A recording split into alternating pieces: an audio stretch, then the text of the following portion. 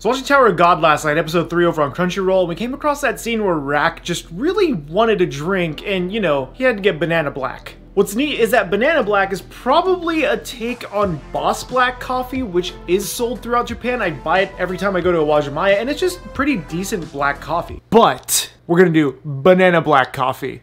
This is gonna be so weird. Let's just, yeah.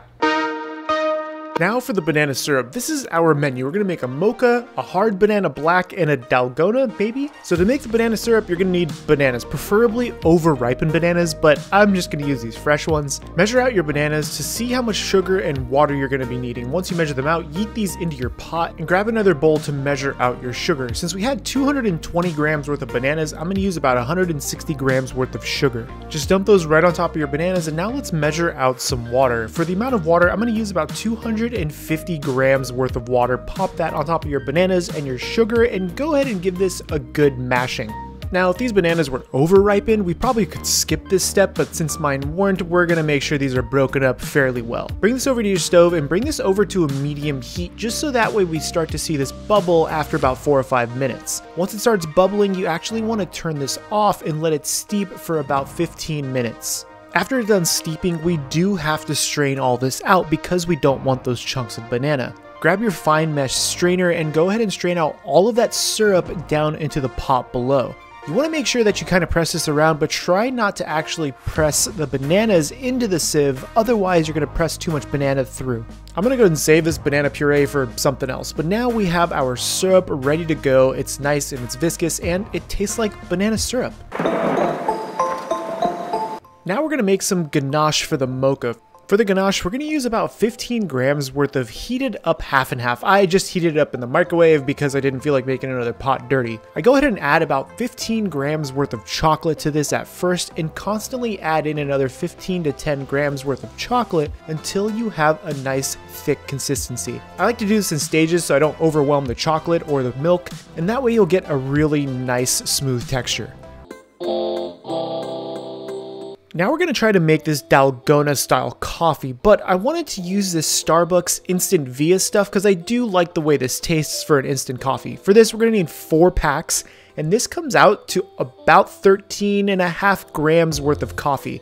So for that, we need to do equal parts sugar, so I'm going to go ahead and do about 15 grams worth of sugar for this, and equal parts hot boiling water. So we're going to need, again, 15 grams of hot water to this. Now go ahead and whisk this to fully incorporate all 3 of your ingredients, but we also want to try to incorporate as much air as possible, and since this wasn't working out for me, I'm going to use power tools. Using the electric mixer did help a bit to get that really nice texture, but it still wasn't as frothy and as foamy as most of the dalgona coffees. So I'm going to throw this in the freezer for about 5 minutes and then try to whisk it again to try to get more volume into this. Having it cold does help whisk it just a bit, but it still came out a little more dense, but it's beautiful. I actually really like the way this came out. So the Starbucks instant coffee actually doesn't make for the best dalgona variety of coffee simply because the air pockets in that coffee are so small, it's actually very hard to whip extra air into it. Some of those cheaper coffee brands, the granulars are a lot bigger for their instant coffee, which does allow you for the sugar and the water to incorporate itself a bit better. It's like a soft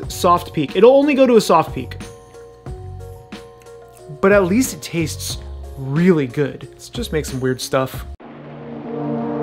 Now, since we are making Boss Banana Black coffee, we are going to need, well, just regular coffee. I like to use a French press for my daily coffee, so we're going to go ahead and make a strong batch of French pressed coffee. Mostly because this is really satisfying to do, but you can use whatever cold coffee you want. Since we made this strong, we are going to put this right over ice to go ahead and thin it out, but also to cool it down. I'm going to need 3 different cups for 3 different coffees, but first we're going to actually make our Banana Black hard. Now, my take on this is that it's just the black coffee with the banana syrup. I'm using about 1 part banana syrup to 2 parts coffee, just so that way you have a nice balance of the two. And after stirring it together, I realized that I just needed a little bit more, so we're gonna give this just a bit more. And then I'm gonna put this into a shaker bottle because it just really didn't bring it together with just a spoon. After giving this a good shake, we actually see a lot of the color get incorporated into the coffee, and it kind of makes it a little bit more pale. But look at that froth.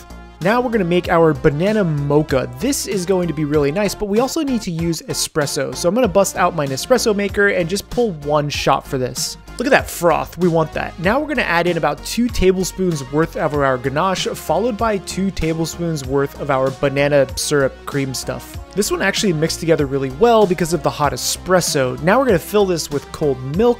Gandalf, really, dude?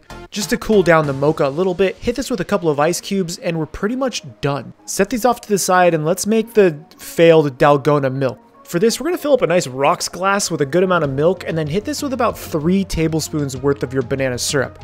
Give this a good stir to fully incorporate everything, and then hit this with about 2 tablespoons worth of your Dalgona froth stuff, I guess cream in this case. But keep in mind that this is very, very strong, so do not overdo it. Seriously, don't overdo it on this. It looks delicious. Not like Dalgona, but it's good. This is kind of just an experiment for today, and I wanted to see if I could actually make a banana black coffee. Now, I know that the coffee, again, is probably just black coffee with nothing in it. Sometimes they'll have cream or sugar in them, but this is actually banana black coffee. After I drink this, I'm gonna sprint like 4,000 meters. First one's first, banana black hard. That was there. As sweet as that is, it's so good. Hold on. It just tastes like you're eating a banana while drinking coffee. That's literally what this tastes like. A little bit sweet. Next, this is the one that I'm most excited about, and this is the banana black mocha. And I think the reason for that is because I love chocolate and banana flavors, so... Oh my God. That's like drinking a chocolate covered banana with coffee. Wow. Holy crap. Okay, that's good. Oh my God, I'm gonna... Oh, yes! And last but not least, kind of the failure of the Dalgona coffee, and that was because we used a Starbucks instant coffee like we talked about, but I mean, it looks gorgeous. Look at the color.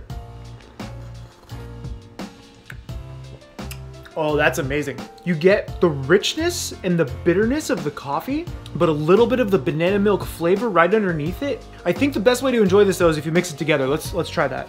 Or try to mix it together, I guess. It's so rich. I think it just looks like poop water. Okay. So mixing it does not work. Just a heads up. And remember, that small bowl was 4 cups of coffee. Do not drink this all at once, please.